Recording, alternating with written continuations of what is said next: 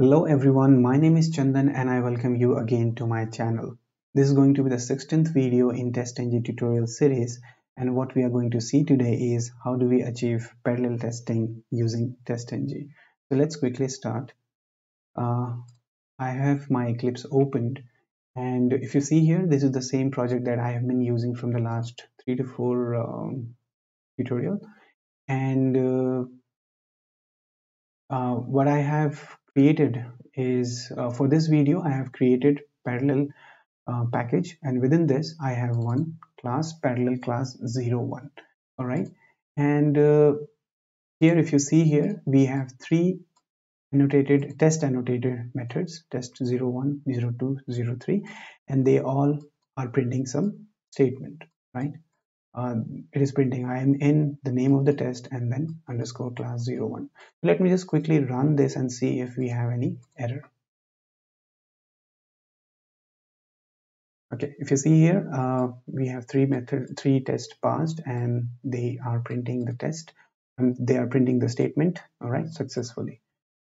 Now we know that TestNG executes them in alphabetical order, one after the other, right? They run in it executes the test in sequential manner, okay? But we want to execute them in parallel, right? So let's see how do we do that. Okay. In order to understand the concept of parallel testing, we need to understand the concept of thread. Okay, this is a term which we use in Java. You must have learned multi-threading concept in Java, and that is where you have heard the term thread. Okay, so let's see what it is. Let me just read the definition for you. A thread is an independent path. It's very important. Independent path of execution within a program, right? So when we have a program, we have set of instructions to be executed, right? And these instructions are executed over a path, and that path is nothing but a thread. Okay, so when we executed these three tests, they were executed over a thread. Okay, so let's see what was the thread that the system provided to these threads. Okay, and please know that since they were executed sequentially one after the other, that means they used only one thread to execute. So let's check that. Okay, so in order to know which thread they used, let me just print this statement: thread dot current thread dot get id, right? So this is a thread class within which this is the method, which is, again, this is the another method, get id. And this get id will give me the id of the thread that this particular test is using. Similarly, let's see what is the thread that the second test method would use, and similarly the third one. Okay, now in order to, let me just format it a bit. id, okay, copy and paste it. All right, so we are sorted. So let me just quickly run this. Let's TestNG test and see what happens. Now, if you see here, it has printed the same statement that we saw, but this time it is printing the ID, that is 111. So that means it is using the thread which has the ID 1. By the way, this number is given by the system automatically. Okay, so it may be 2 when you try this statement on your system. It may be 2, it can be 15, it can be 16, it can be any arbitrary number. The system will provide automatically. All right, so we saw that these three tests are using a same thread 1. Okay, but in order to achieve parallel testing, right, we need to execute them simultaneously and not sequentially. We know that if we execute them sequentially, they are going to use one thread, but in order to execute them in parallel, we need to utilize multiple threads. That is when these tests will be executed parallelly. Okay, so each test will have a separate thread, and they will be free to use that thread to execute the test. Okay, so let me just okay, let's see how do we achieve parallel testing using TestNG. All right, so right click on this. Let me just create our TestNG XML file.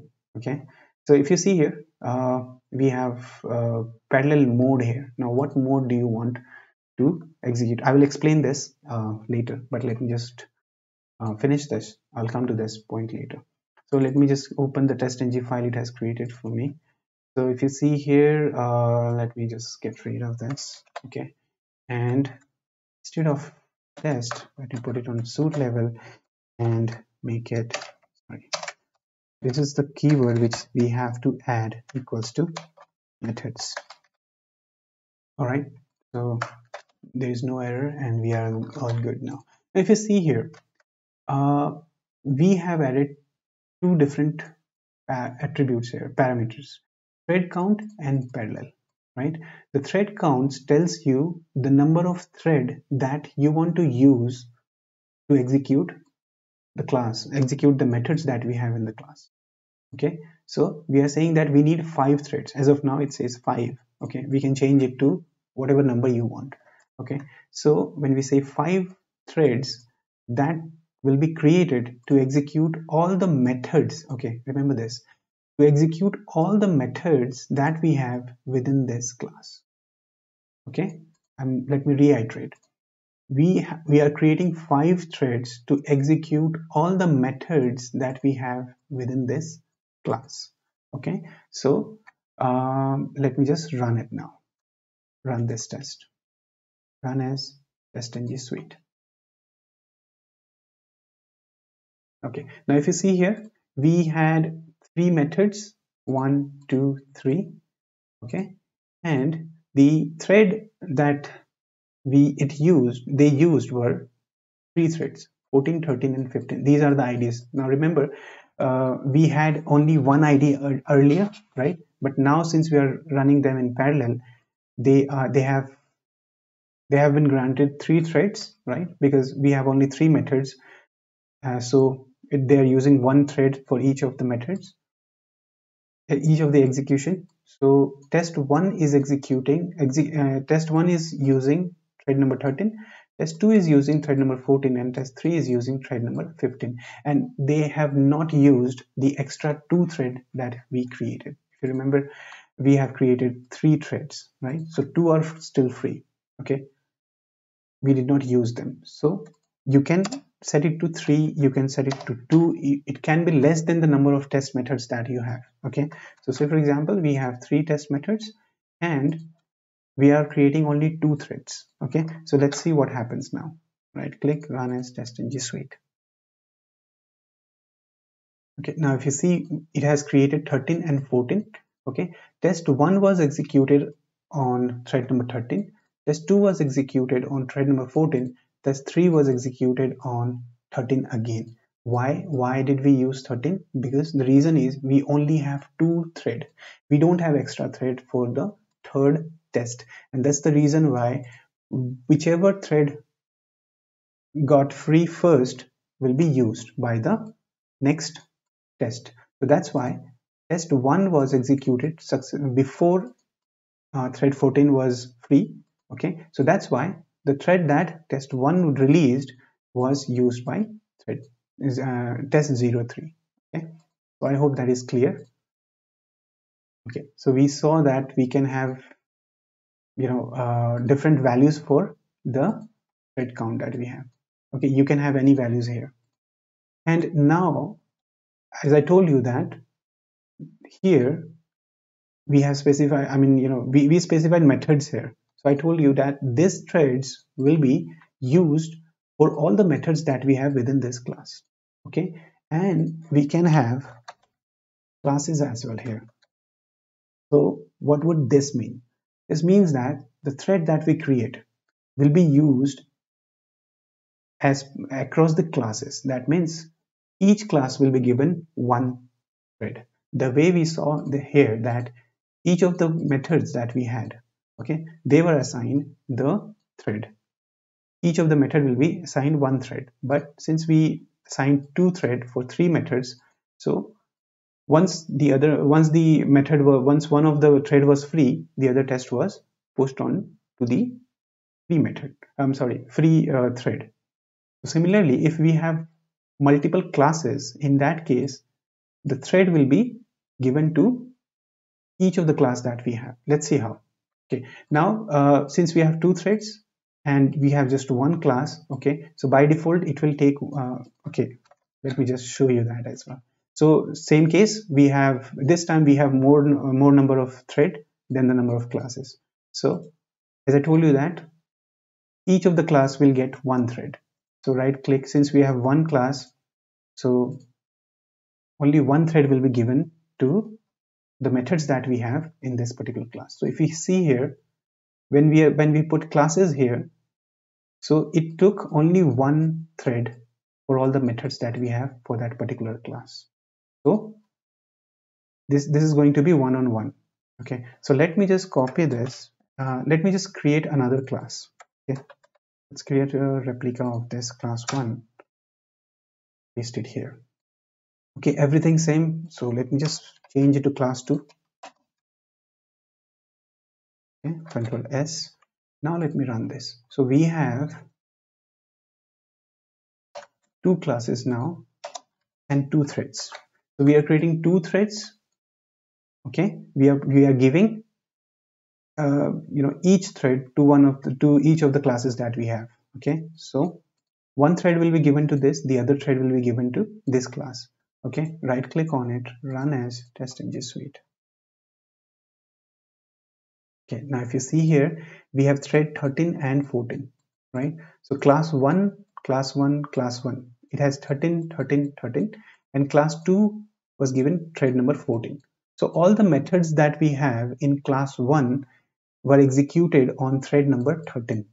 Okay, and all the methods that we have in class number 2, these three methods, they all used the thread number 14. Okay, so two threads, two classes, one thread was given to each of the class. Okay, so I hope that's clear, and we can even change it to test. All right, so let me just do this. Since this is on test level, that means each of this test will be given one thread. So we have two thread created, so one thread will be given to one thread, and if we have two tests, sorry, I'm so sorry, if we have two tests, then each of them will be granted one thread. So let me just create, since we have, this is on test level, so let me just make it two test. Okay, and name is as 01 and 02. Okay, now within this, let me just remove this class. Let's keep one class. So if you have kept 101 here, let me keep 02 here. Okay, so now we have two tests. Okay, and we have set the parallel to test. That means the threads will be given to the threads will be divided across different tests. So let me just right click on it, run as TestNG suite again. Let's see what happens. All right, so if you see here, again two threads were created. Okay, and class 1 was given one thread. Class 1 was given one thread, and class 2 was given the other thread. Okay, so I hope that's clear. Okay, we can have methods, classes, test, and we have instances as well, but I'm not covering that as a part of this video. It's not very important unless you use it in your framework. Okay, so I hope that makes sense, that you have understood it. Thread count and parallel. Okay, so if, say for example, I have 3, in that case 3 threads will be created to divide across test. Okay, so if I make it classes, that means three threads will be created and they will be divided across classes. So all the methods that we have in those classes, okay, will use one of the thread that is created. Okay, I hope that's clear. And let's now check the same with some Selenium script. Okay, let me just keep it to 1 and let me make it back it to methods and keep it, I'm sorry, let's keep 2. Let's go with just 2 test. Okay, so now within this, let me just put some Selenium commands here. I have it handy so that we save some time. Okay, now WebDriver. Let me just import this statement. I'll explain you this. And what is this?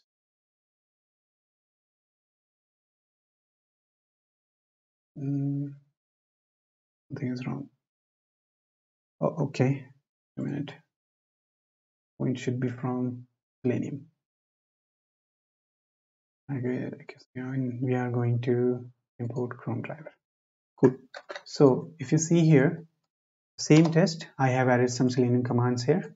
Okay, sysout, this is just the sysout statement, and I am setting the property, I'm setting the path of the WebDriver, and this statement will launch Chrome driver. And this is just for my own machine. I have multiple machines, so I'm focusing. I'm launching the Chrome so that it comes and sit on this particular monitor that you are seeing right now. Okay, and then I'm just launching google.com.docs about. Okay, and similarly, let me just get rid of this third test. And let me add the same statement in test number 2. And this time I'm not launching Google Docs, but instead I'll just launch Google. All right. So, and let's try to run this in parallel mode. So let's go to TestNG. Let me close this. Let me go to TestNG, and if you see here, we are creating 2 threads and we are setting it on methods level. That means each of the methods that we have in this class will be provided 1 thread.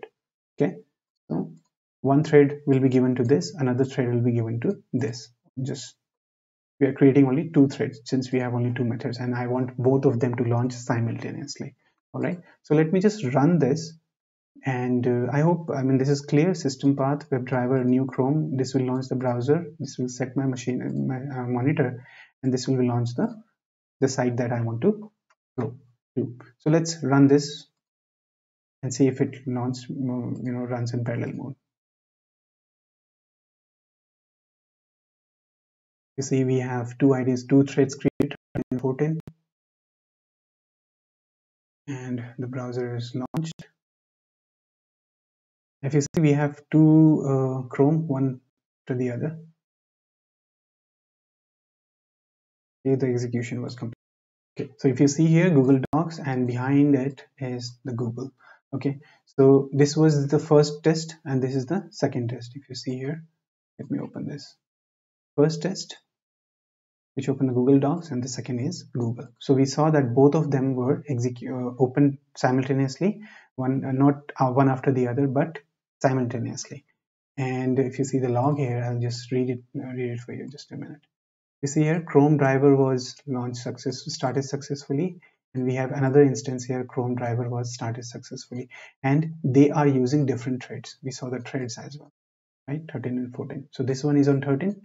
I'm sorry, this one is on 13, and this one is on 14. So 2 threads, 2 methods, 2 parallel execution. All right. So I hope I have covered everything related to parallel testing. Okay, let me know if you have any question or doubt. I'll be more than happy to explain you in case it needs more detailed understanding. And if it is something which you want me to cover as a part of separate video, I'll do that as well. Yeah, this is all. There is another one which is invocation count, but I want to cover that as a part of invocation count. We can use invocation count to achieve parallel testing as well. Okay, but I will cover that as a separate video, not within this video.